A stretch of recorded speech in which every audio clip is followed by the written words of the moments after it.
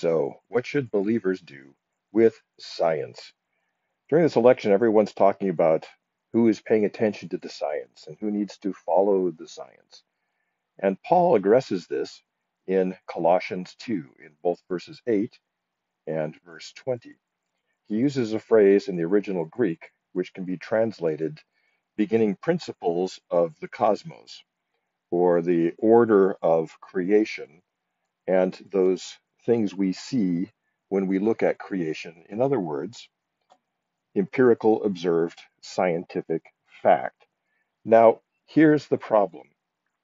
Facts don't have any meaning. Facts are just there.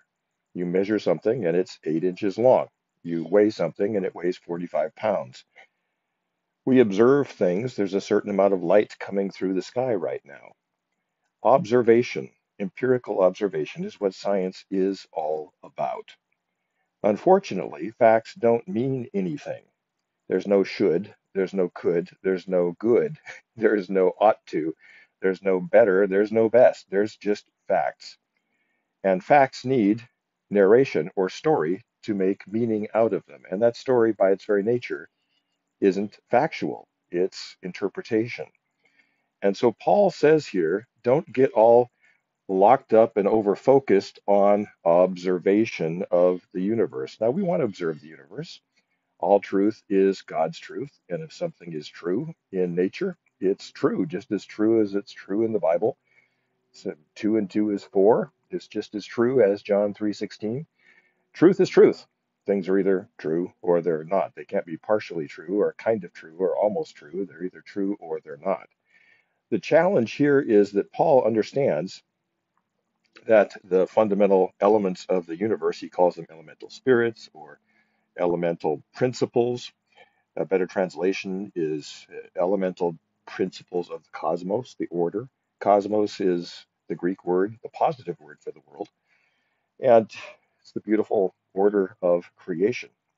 What we don't want to get caught up in, however, is anything that science does to take us away from the fundamental fact that the spiritual and the physical come together.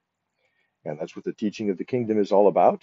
That's what Jesus Christ symbolizes, where the spiritual and the physical come together, true God and true man. And to understand that we are spiritual beings living in a physical world. And we have this magnificent, almost magical consciousness that you're paying attention to this video with. And it is just a fantastic, fantastic thing to be able to see and to interpret and to write narrative and story around things. The truth is, your life is full of facts. You were born on a certain minute, on a certain day, in a certain year, in a certain place. That's a fact. You moved to different places as you went along. You started work, you started school, you finished work, you finished school, those kinds of things. All these different things happened. The key is, what story, what narrative are you going to write around that is faithful to the facts? And the most faithful story is the fact that we are fantastically spiritual in our nature, and that Jesus Christ leads us in the most fantastic, wonderful way of interpreting the facts. Jesus Christ is like the key to understanding and making sense of the facts. And the Christian faith is really a fantastic, I keep using that word fantastic, but it really fits this passage, life hack. It's the best way to understand what we are doing here.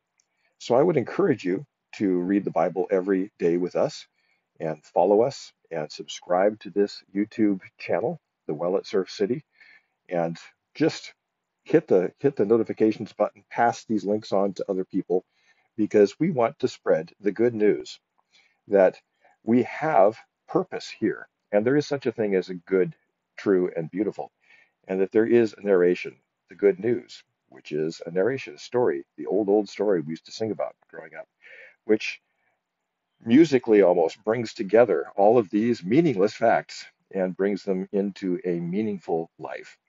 I want to live a meaningful life. I want to be able to tell a story about my life in a way that it means something. And I want that story to be faithful to the facts of my life. And I want the same for you. And I see people out there lost who don't have an overarching narrative about where they belong in this great story.